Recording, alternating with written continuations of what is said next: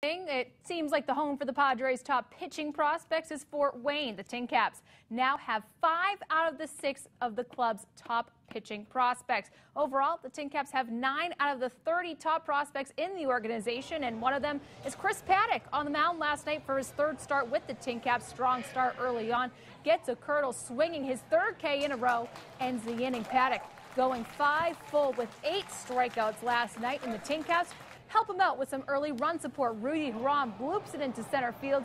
No one going to catch that, as Brad Zunica will score and put the TinCaps up 1-0.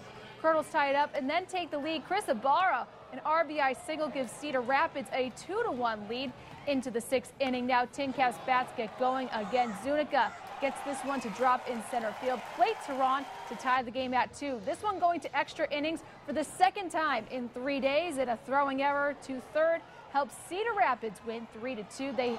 TinCaps now head to Wisconsin for a 3-game series Wednesday.